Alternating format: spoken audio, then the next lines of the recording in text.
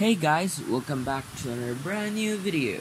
And for this video, we're gonna talk about the recently added news for Avengers Endgame, since it in my country here, it's less than 1 month before I get to see and watch Endgame, and pretty much we haven't talked about it yet on this channel, so I feel like there's a need for a video, and I'm sure this is one of those that I'm talking about. So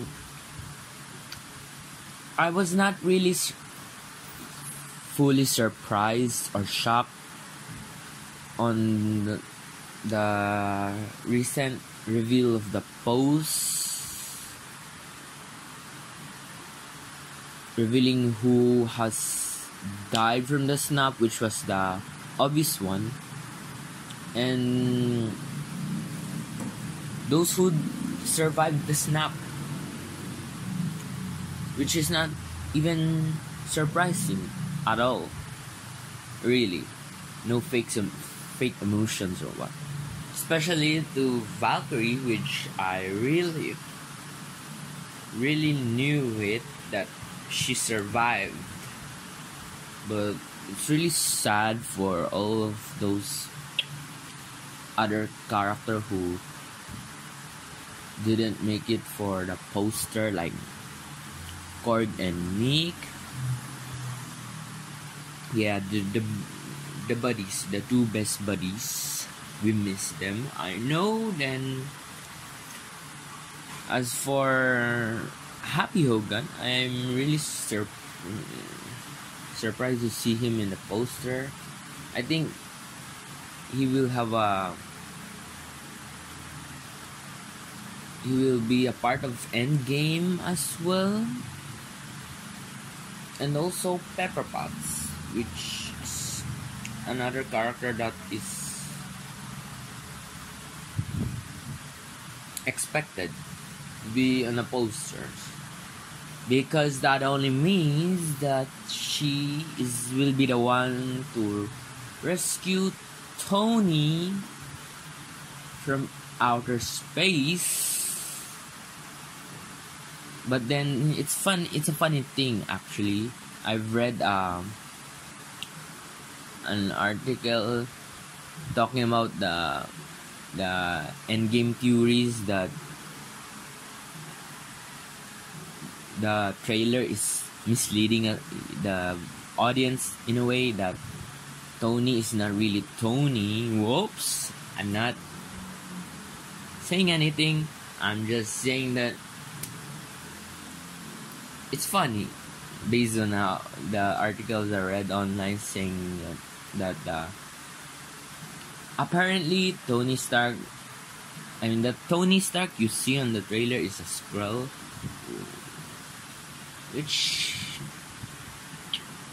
which made me wonder, right, how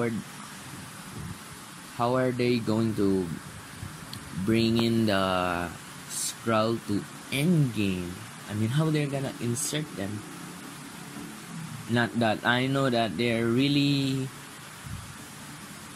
good for plot twists, actually, since that they can easily blend in to, be like a disguised as a normal human. But no. To be honest, I really don't wanna speculate and concentrate and focus much on the theories on Endgame, because I'm trying to not expect anything for the Endgame aside from the fact that it will be good, and it should be the best movie I will ever watch this year, knowing that the runtime for the movie, which is quite a good amount. 3 hours and 2 minutes. I guess 2 minutes for the end credit scenes and the post credit scenes, which brings us to all questioning what it could possibly, since there are many possibilities. First up, Adam Warlock. I think the spotlight will shine on Adam Warlock on the last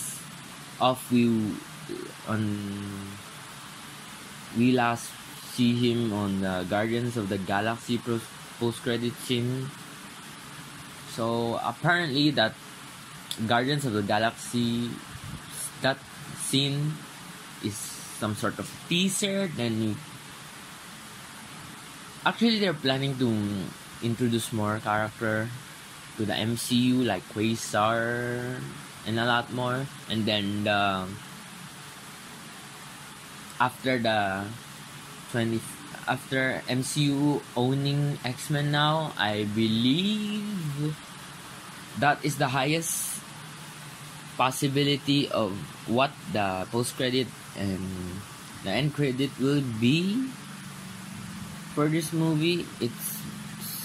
I think it will be somehow related to the X-Men, or even better, since Phase 4 they're going galactic on the Phase 4, so I guess Galactus would show up. That would be a twist. And then Silver Surfer.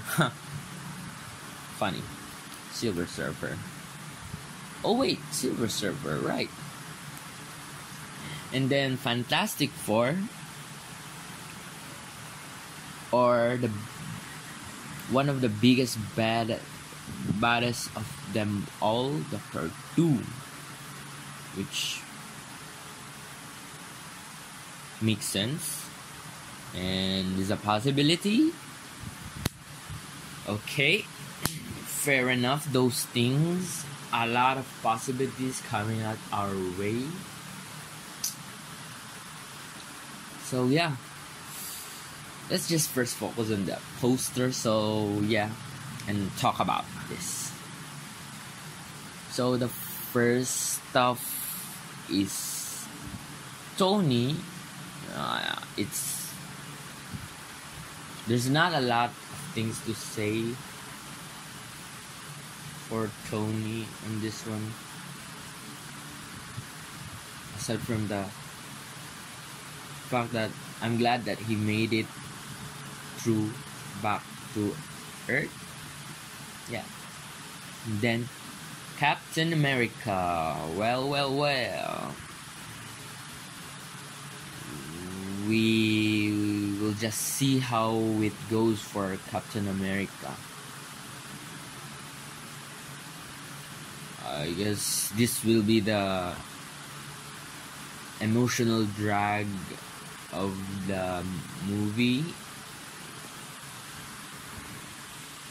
The drama side of Endgame.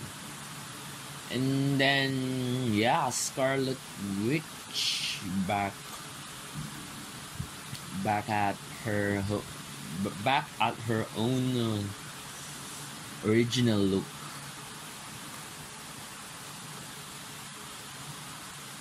Although it may take some time to grow her hair back. I mean, her hair grows back. Then Thor is probably in a tough situation now after Infinity War, and I just feel pretty sad for him,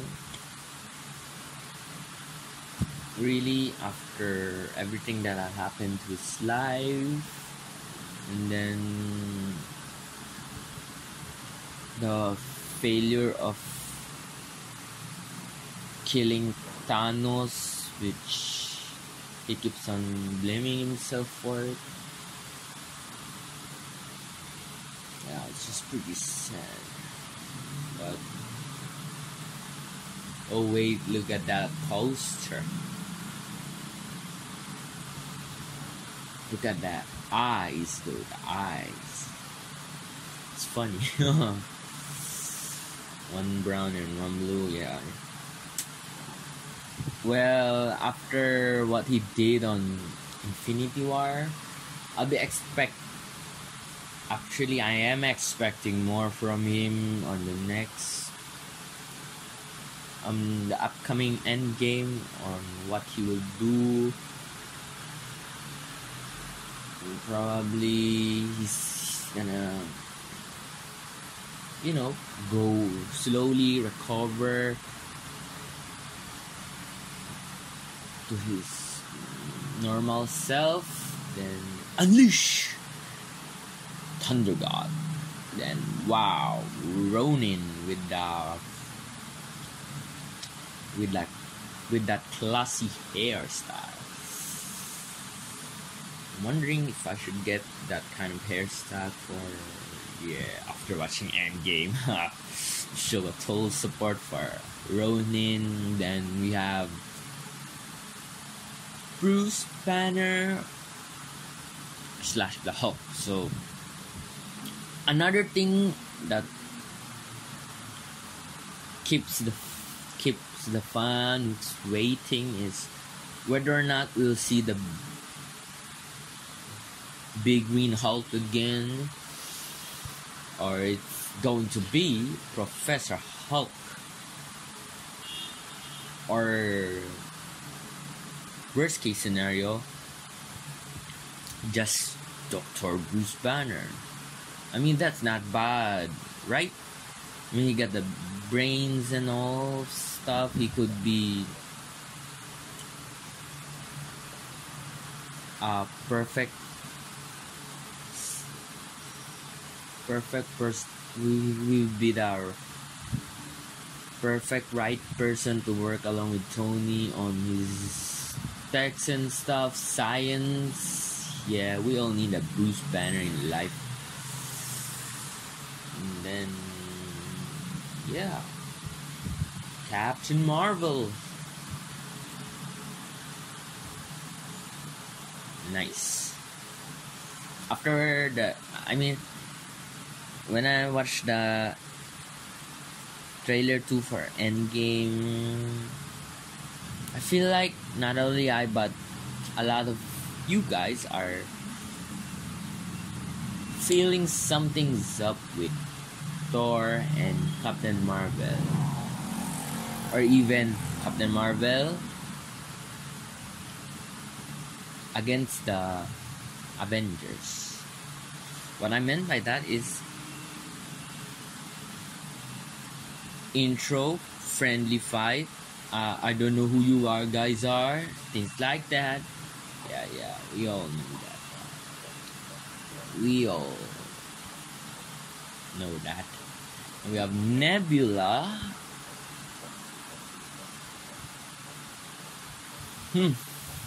Just Nebula. I guess there's not a lot and much to say about Nebula, but just Nebula. And Okoye.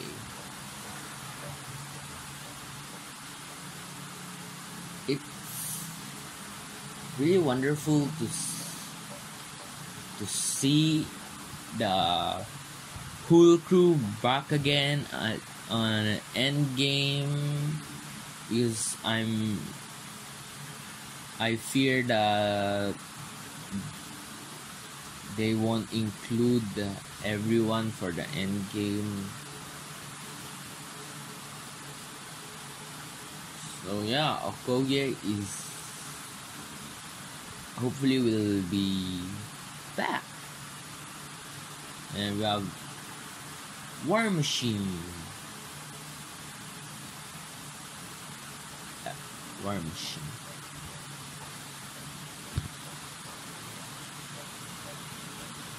Just War Machine.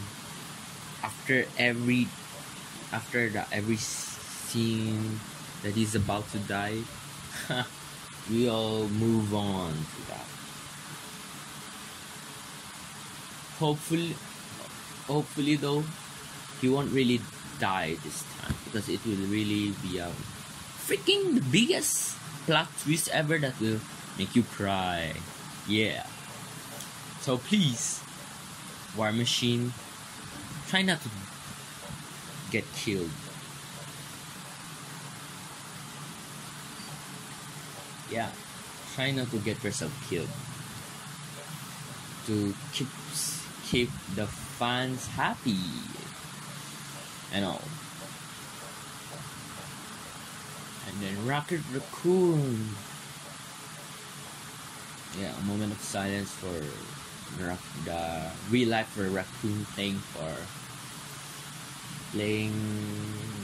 the role of Rocket Raccoon.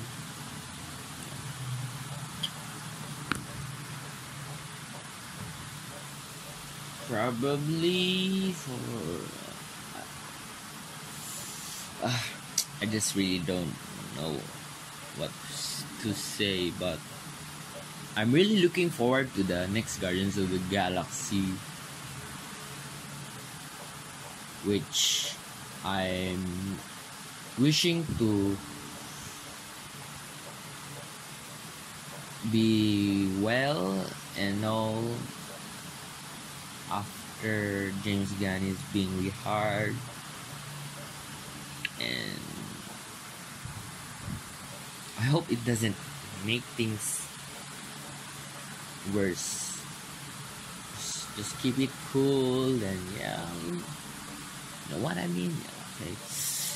Then whoa, Ant-Man, yeah. He's gonna be the funny dude. He's gonna bring your smiles up whenever you feel sad about something. I don't know, because I feel like this Endgame will be a mixture of happy, sad, angry, maybe moments that will really blow your mind. And then Valkyrie, yes. So we don't exactly know how she will enter the Endgame, because same as to Captain Marvel, she's kind of new to the whole Avengers thing and the saving the world. But I guess Thor will be like the one who will be like, oh, I know her. Let me introduce you to the team and all of that. Yeah. And then whoa, Wong. You know, about everything I said a while ago, I sort of lied, because I thought Wong vanished along with the others through the snap and did not make it. But then this poster with his face colored only means, yep, he survived. Amazing, right? Amazing. Yeah, amazing. And then whoa, Pepper Potts. I'm not surprised at all. This Sony confirms she'll be the one saving Iron Man. Yeah, we guess so. We all know it will happen. Then Happy Hogan. Whoa, what are you doing here? No, I don't hate this guy. Don't hate this guy at all, or I got no beef with this guy. Things like that. But yeah, I'm just shocked to find him along with the other poster for the Endgame. I mean, he's just for the Spider-Man, as we all know. Homecoming, Far From Home. But the more the merrier, I guess, for the characters. Then whoa. this is the part for those who did not make it at all. So Black Panther. Wait, before I start on this part, for those who did not make it to the end of Infinity War, there's just really one question that bothers me about the movie. I'm wondering if we will get to see all those characters who did not make it to the end of the Infinity War on this film, on the action scene, or they'll be like last minute, then poof, they're back and alive, right? It's really something that you want to ask for the movie. So yeah, well, a lot much to say for those who did not make it, because yeah, I only have that one question in my mind that makes me wonder how they're going to do about it. So yeah, I think we'll just fast forward to the characters that did not make it.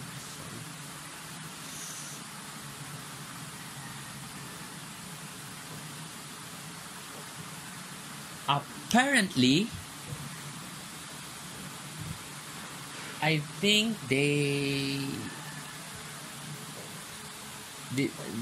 I have this one theory that they did not really kill or end the character's life. I mean, those characters who you see died on screen on Infinity War, like Heimdall, Loki, and Vision. Because all I was thinking is maybe they were like partying and so still like, yeah, we're still alive, bro. Catch you guys soon if you can help me get out. Yeah, that kind of stuff. So I think this movie leaning more on the happier side of things, although the plot twist and possible death will pull you over to the sad part more. Then yeah, this is the last thing that I'll be talking about for this video, which is Vision. So is this the end for Vision? No, maybe not this, but Infinity War. Is it the end of Vision? There's a possibility that is included on the people who are now trapped in the Soul Stone and not. And I think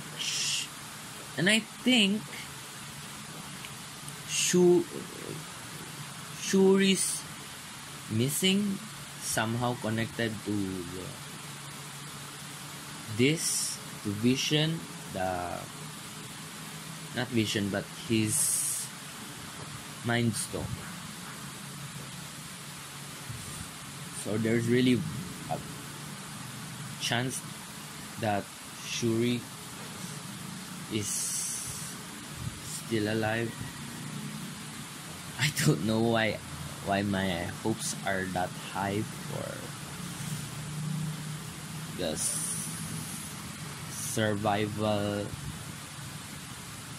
survival chance of Shuri, even though, yeah, they included her in the ones who did not make it to Infinity War, which is kind of a WTF moment for this movie. Yeah, I guess that's all. We'll just see when the movie comes. I'll be sure to watch it as early as possible to give you guys my review for it, the non-spoiler review, which I'm happy that I was able to do for the Captain Marvel. So yeah, it was my first time doing it, by the way, the try to not spoil a movie review. So, well done.